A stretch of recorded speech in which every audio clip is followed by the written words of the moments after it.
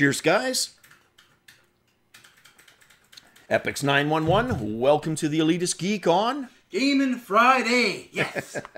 Gaming Friday, indeed. Don't you love how these Fridays roll around when you need them? We need them, bro. We need them huge. It has been crazy at work and just crazy in general, so really good to get back to a Friday where you just don't have to worry about stuff and you can relax. That's the point of why we do these, and kind of the point. Get my rating on. Yeah, exactly, and that. And the point of why I do the news bit, right? It's enjoyable and it's something we all enjoy that is only going to get cooler by the month and by the year. And we're getting into an exciting time frame, 2017, with a lot of those changes, things we've been waiting for getting announced, and stuff that's just being released really starting to get support behind it. All right. Next up, we have a device called Bridge from a company called Occipital. And what it's allowing, rather than modding existing headsets with extra cameras, they've announced their device called the Bridge. It's a mobile headset designed for use with Apple's iPhones, and not just the current iPhone 7s, also works with 6 and 6S. I still have my 6 Plus around. It features its own structure sensor mounted on top of a fairly traditional looking phone-based headset rather than an open slot. And basically what it does is it has an adjustable lens that augments the existing camera in your iPhone to provide, and this is pretty amazing, 120-degree field of view, which should look amazing and allow for some really good head positional tracking visuals. Now, on the VR front, and speaking about tracking specifically, they've got dev kits dubbed Explorer Editions that are going to allow content creators to implement positional tracking either into new apps or existing experiences that may have previously been available on iOS for like Google Cardboard. Also offering its own bridge engine, which plays a bigger part in VR. So they're going to provide the tools to be able to create VR applications, games, experiences. Now, according to them, the system works with existing iOS VR apps and videos. Now, developers can use a Unity plugin and the existing Bridge Engine SDK to create completely brand new experiences. How much traction is this technology going to get? How effective will it be? Let's just say at this point, I'm not willing to buy a Bridge for my old iPhone 6 Plus that I mentioned I have laying around. But if it does pick up a little bit, yeah, I may, if it's not too expensive, see what it's all about. Next up, Tim Sweeney, Epic Games co-founder, says VR is going to make companies more powerful than any government. Now, if this sounds a little bit like a conspiracy theory gone wild, it kind of reads like it, but I'll get into this anyways. He talks about his usual kind of open disdain for non-open platforms. And I share a lot of that. You guys, a lot of you share a lot of that. He believes that any company that has closed systems and encompass the internet under that platform have the potential to be powerful, more powerful than any existing government. And these are his own words that I'll read. He says, there's an ethic that needs to develop in the VR industry. IBM's PC was built with open components and open designs that anyone could purchase and access. All of that early platform stuff was built by outside people because it was so open. But in VR, money-grubbing VCs have caused a trend towards closed systems, and that is a problem.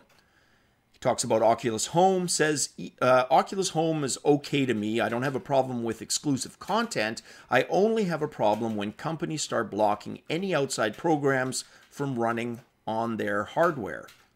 And he goes on to explain, exclusives mean that Oculus is funding third-party projects, and that's a perfectly valid way to jumpstart an industry. That's what we talked about the other day. He ends with, the idea is you should be able to buy any device and run any program that a developer wants on it. There shouldn't be any platform at the center deciding what games people can or cannot make. There can be app stores, but companies shouldn't force consumers to only be able to access content through that app store.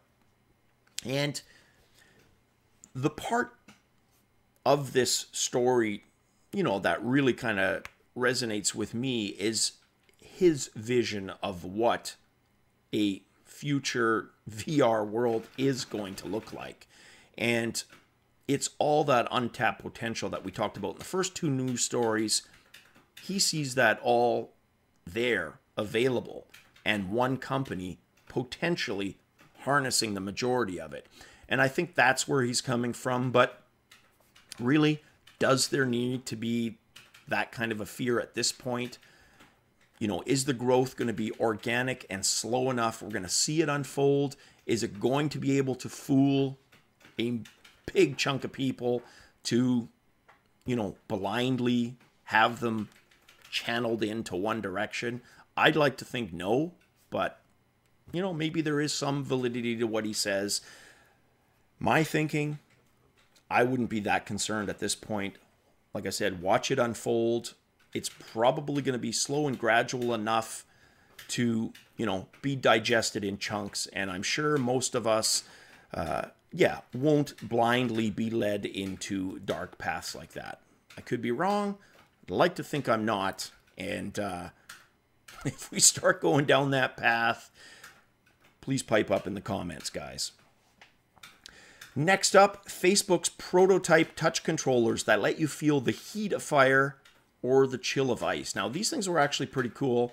And, aside from a little bit of a cheesy video with Mark Zuckerberg and some of his bigwigs around him there, they had a team that presented 2 touch controllers. And how this technology works is, let's see if I can explain this correctly. It's Peltier coolers, which take advantage of the thermoelectric effect, which turns a voltage difference into a temperature difference. The prototype wasn't perfect, and it was noted that after continued use, the controller couldn't get as hot or as cold as it could at the start of a play session. So what they showed was an example with this cooling system where literally the person via the touch controller would grab something and have the cold sensation of ice or a heat sensation. That effect, got weaker throughout the experience. It's also a massive energy drain right now. So I think they said with your typical Android or iOS phone style battery, you could drain that with continued use of that effect within about 18 minutes, which is hugely fast. So what they're going to rely on is illusions to maintain that feeling. So that initial one, and then probably just moments where it's kind of brought up again in, a slightly different version of that effect, just to maintain the illusion. And then it probably gets implemented fully on whatever set intervals of X number of seconds. I don't know. But very cool, just the fact that they can start mimicking stuff like that. Because we've seen all kinds of other haptic feedback. Most of that has to do with the body suits, the sensation of touch, of grabbing, but not really thermal, right? Heat, cold. So very cool. Let's see if that actually develops into something. Now, this last story I thought was kind of neat. It comes from CBC, which is kind of our version, Canada's version of the BBC, the Canadian Broadcasting Corporation. And they talked about a study. They never said who did the study or who conducted it. At least I didn't see when I was researching it.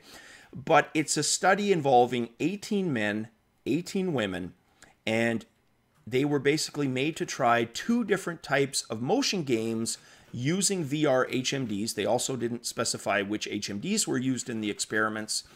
More than half. So if there was 36 in total, more than half, I would assume that's 20 to 24, experienced some form of motion sickness in that group.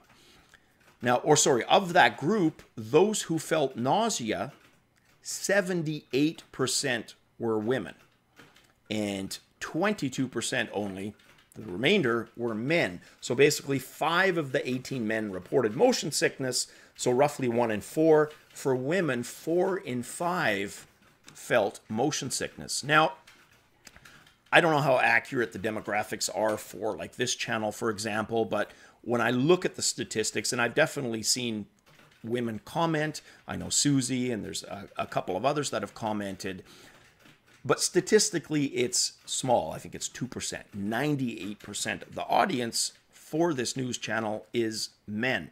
So I'd love to hear if there's any ladies out there watching this who have virtual reality. Do you personally get motion sickness? Is that something you deal with? Only if you're comfortable talking about it, of course. I'd love to hear from you in the comments.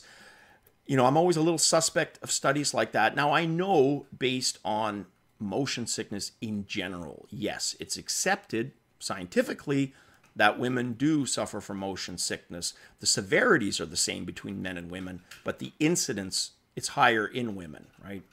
How that translates to VR is what interests me. So I'd love to hear from you guys. All right, that's it for the news, guys. Like I said, I plan on getting 2 games up today. The Arizona Sunshine, which was crashing constantly when I was trying to record with Open Broadcaster. Definitely not the game's fault, Open Broadcaster's fault. I managed to get around it by not starting until a certain point. But the beauty there is that I've probably gone through that beginning section about 20 times, which is, you know, actually made me not suck so bad. So the video should be fairly decent. And then the other one that I hope to get up also today is, of course, the Star Wars one on PlayStation VR. Cheers, guys. As always, catch you on the VR flip side.